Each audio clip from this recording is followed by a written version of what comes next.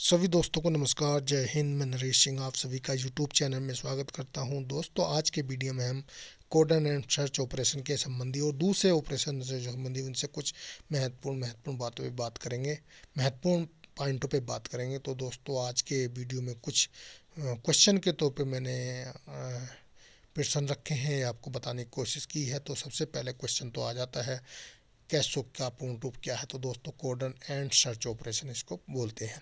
प्रश्न नंबर 2 है, codon and search operation में कितनी पार्टियां होती हैं? तो दोस्तों, आपके LDCE एग्जाम जो होता है उसमें ज़्यादातर पार्टियां पूछ ली जाती हैं।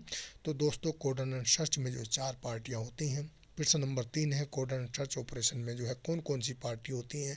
तो दोस्तों, सबसे पहले कोडन पार्टी होती है। कोडन पार्टी में भी दोस्तों मैं आपको बता दूं, 2 पार्टी होती हैं, एक इनर पार्टी, एक आउटर पार्टी। यानी कि जो अंदर की तरफ देखता है वो इनर पार्टी कहलाती है, जो बाहर की तरफ देखता है यानी कि बाहर से आने वाले दुश्मन की जो निगाह रखता है उसको आउटर पार्टी कहना मतलब इनर और आउटर बोला जाता है।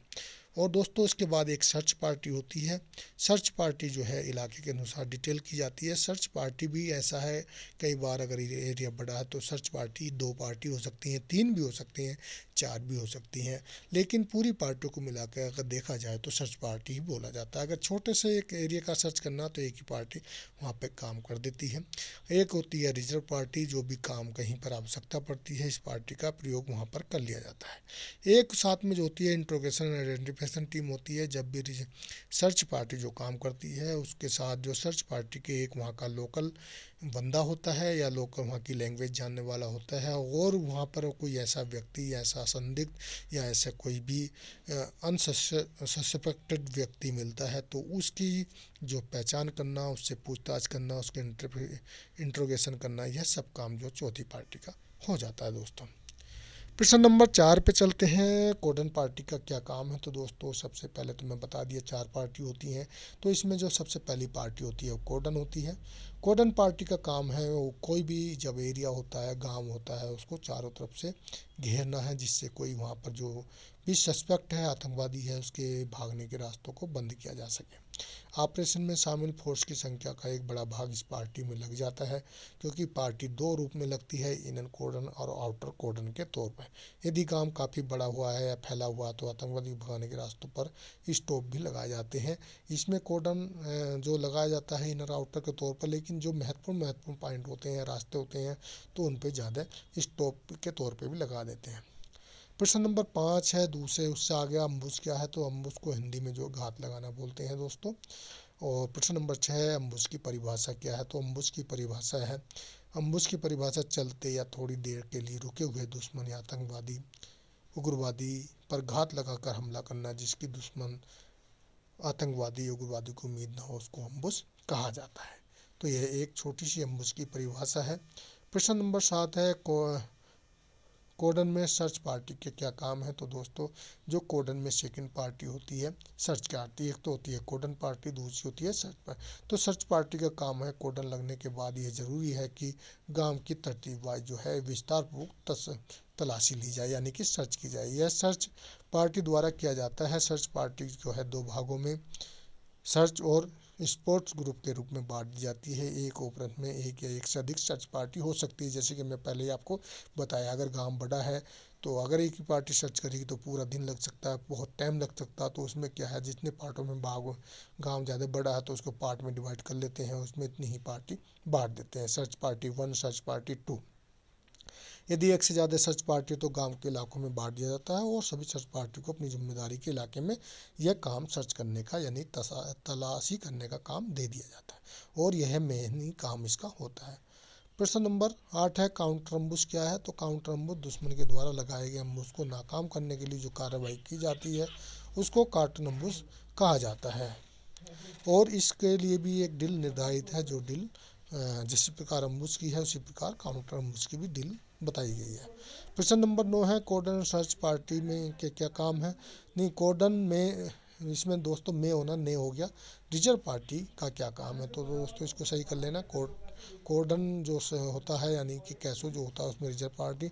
तो रिजर्व पार्टी का काम ऑपरेशन के द्वारा मौके के अनुसार कोई भी काम दिया जा सकता है, यानी कि जिस पार्टी को भी नफरी की आवश्यकता पड़ती है या जिस पार्टी को भी काम की आवश्यकता पड़ती है, चाहे इनर पार्टी को, चाहे इनर आउटर को, चाहे सर्च पार्टी को, तो उस पार्टी की मदद करना इसका जिससे भी होता है।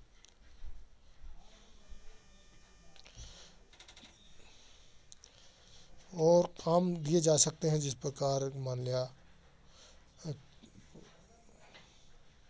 एक तो इसमें कर्फ्यू लगाना हो गया, दूसरा ऑपरेशन के दौरान काम की निगरानी करना, भागते हुए आतंकवादी पकड़ना, आतंकवादी भागने वाले रास्ते पर नजर रखना, ये सब इत्यादि कोई भी काम दिया जा सकता है। प्रश्न नंबर 10 है, अम्बुश कितने प्रकार के होते हैं? तो दोस्तों अम्बुश जो है 2 प्रकार के होते हैं, एक तो होता है मौके का अम्बुश और दूसरा तैयारी का अम्बुश। इंट्रोगेशन आइडेंटिफिकेशन जो टीम होती है उसके क्या काम है? तो दोस्तों आपको इसके नाम से ही पता चल गया होगा। इसका जो है इंट्रोगेशन आइडेंटिफिकेशन टीम का जो काम होता है पार्टी का, और इस पार्टी का जो इंचार्ज होगा कोई भी एक अधिकारी या अधीनस्थ अधिकारी होगा, इससे का नीचे की रैंक का नहीं होता। इसके साथ ही लोकल भाषा जानने वाला इनके या लोकल आदमी एक पक्का इनके साथ रहता है। एक आतंक किसी भी मिलिटेंट आतंकवादी या जो संदिग्ध है उसकी पहचान करने वाले व्यक्ति तथा गांव का मुखिया भी इनके साथ हो सकता है। इसका काम जो है गांव वासियों की जांच करना, उनको पकड़े गए संदिग्ध लोगों के पूछताछ करना, उनसे खबर हासिल करना, यह पूरा इसका काम है। प्रश्न नंबर 12 है, मौके का अम्बुश क्या है? तो मौके का अम्बुश वह है जो अचानक दुश्मन, आतंकवादी, उग्रवादी या नजर आने पर लगाया जाता है।